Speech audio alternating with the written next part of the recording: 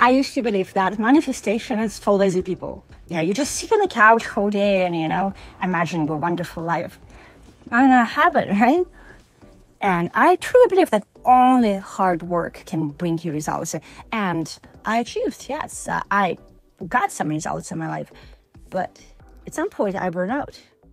And starting to look at science of achieving your goal, achieving your dreams.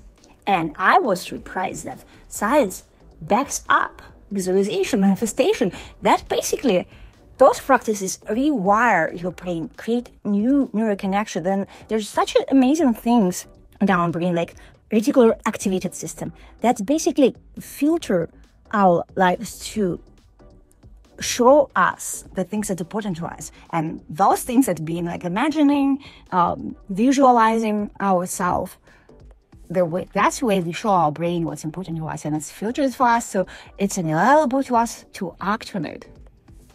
I truly believe we still need to step forward. I don't think that only visualizations and manifestation gonna change much our world.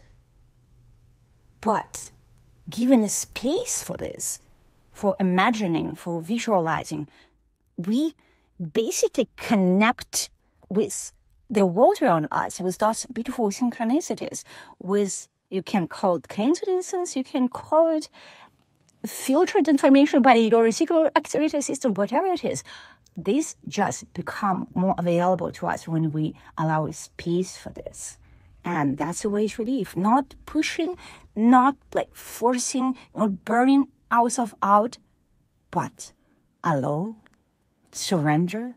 That's not laziness. That's wisdom. That's biology. That's neuroscience. That's life. So today I invite you to pause and imagine that beautiful goal in front of you and create a space around you. Allow things happen to you. Allow that connection with others, with life around you, and the most important, with yourself.